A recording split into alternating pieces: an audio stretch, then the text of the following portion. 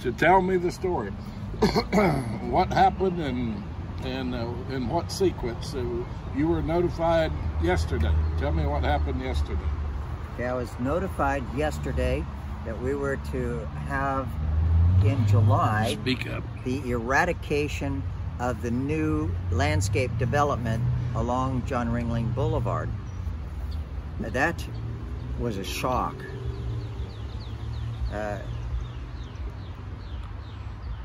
I was originally explained by Mayor Krishner in a letter from him 25 years ago that we could develop that land, and it would be on my dime and on my time. And so they were approving of you improving the property and the in the appearance of it, just like they approved for painting the sidewalks. Became somewhat a friend and acquaintance more, but a friend too, because he had integrity. I went to his funeral last month, and the mayor that is currently the mayor was there across the way from me. And it was a portion to his honor, no less, to go ahead and put that in. But that landscape development was done for a variety of reasons, and all of them were positive. There was an invasion of privacy that required to be given some attention in regards to the eradication of everything, and the bare land, having people come up and look over the wall. The wall used to be 7 feet, now it's 5 feet because of the new grade. So everybody felt free to walk up that bare ground. So you just had people looking over the wall and then 16 to 26 people at a time. Really? Yes. So it was a little bit of an invasion of privacy to an 89-year-old that's a little bit elusive, doesn't really want that invasion of privacy, and felt that that was encumbering her freedom in her own property and her own estate. So the contemplation of how to acquire some kind of reason to accomplish something that might be extremely beautiful and in keeping with what the city has done, like the pink floribunda roses on the circle, and the consensus of opinion that they wanted to plant the foxtail palm rather than the royal palm. For years, the president of the association here, Jim Grace, looked for the hope of royal palms all up and down in this new improvement. They have denied that and put, in fact, royal palms in, then took them out and then put back in foxtails. So rather than just leave in the royal palms that they put in, they put back in. The cost efficiency, it was ludicrous, but we went with the harmony. And so we planted the foxtail palm and the pink floribunda rose, and spared no expense to make it extremely beautiful for several reasons, not just because it would keep and encumber people from walking up to the wall. There was a grade there, and that grade would had, in the last rain we just had on Friday and portion 2 Saturday too, would have washed that soft dirt onto the sidewalk and created no sidewalk on John Ringling Boulevard usable.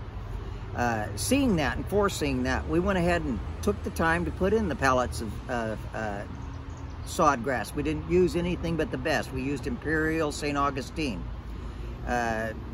More expensive, but the best.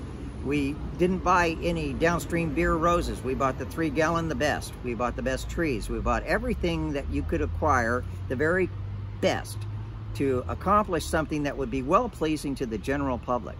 And you've received a lot of appreciation and endorsement from great the deal of visitors. gratitude and thanksgiving has come my way. Awed at the effort, very appreciative. I have a personal opinion about this, that if you were to take every single person on the planet Earth and walk them this 1/4 of a mile along this stretch of Rosemary's Estate on John Ringling Boulevard, you would find a unanimous decision of uplifting, edifying joy, happiness, and peace as the result. You would never find a single soul on the planet who could feel contempt for what was done. It's absolutely breathtakingly marvelous in every way, exquisite. It was done with thought. It was done with concern for a universal appeal, with a harmony to what the city projects have shown.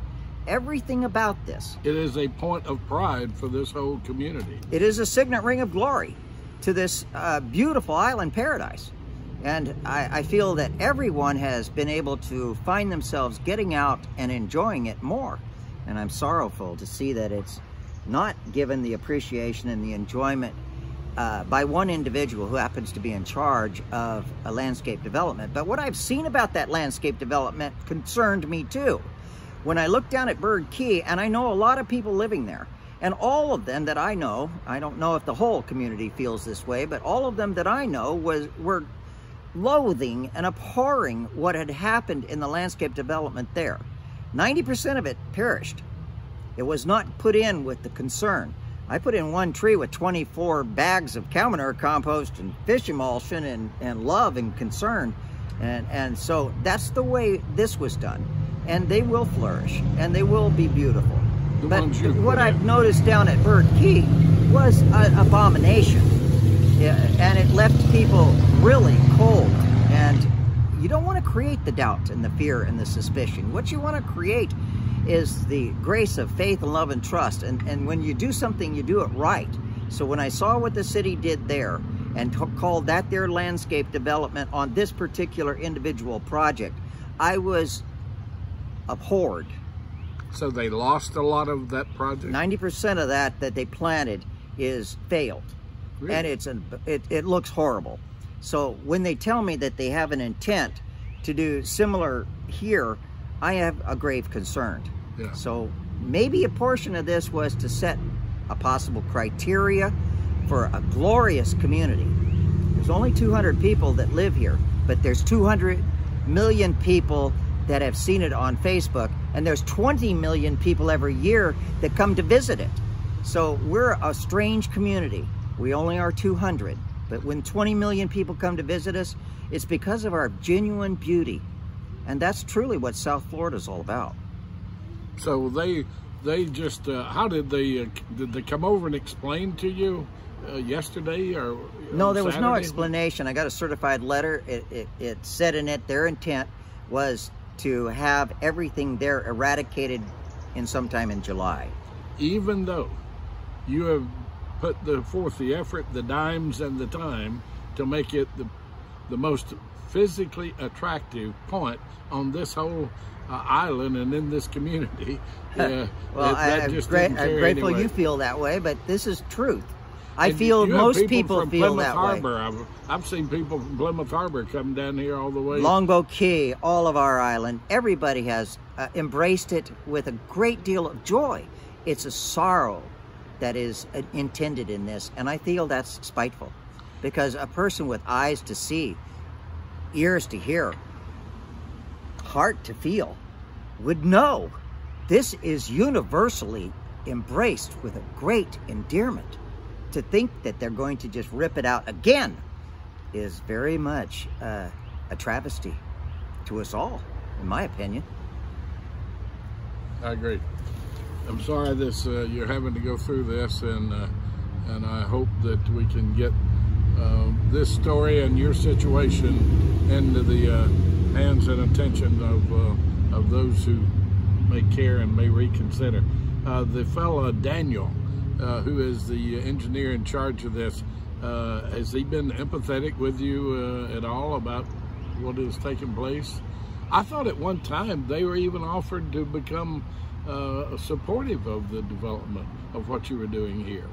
There was some conversation that I heard of that was, and I don't remember where I was when I heard that, but I was at a conversation where they were talking about they were being supportive of what you were doing, and I thought they were even going to contribute to it. I don't know of such a conversation. I'll be darned. I heard that at a different I'm very meeting. sorry that I couldn't have harmony. There was initially explained to me the eradication of the quarter of a mile here. The day they intended to do it was the following day. That was my first notification. And that was a shock. To think that they were going to take out 25 years of developed joy. But I accepted that it is built on Department of Transportation land, adjacent to the estate of Rosemary. done with the concept we all do. Excuse me. It was very deep, sorrowful feelings about it, and I expressed that I felt that he should feel a certain amount of shame for not having said something before that he intended to do this the following day. Yeah. It seems to me, as the only private residence that was fully involved for a quarter of a century in making something extraordinarily lovely for the general public, to have that eradicated and not have that intended to be told until the day it intended to be done was deceptive. And I said that I felt that there should be shame in that. Yeah. All right. Well, thank you for taking the time.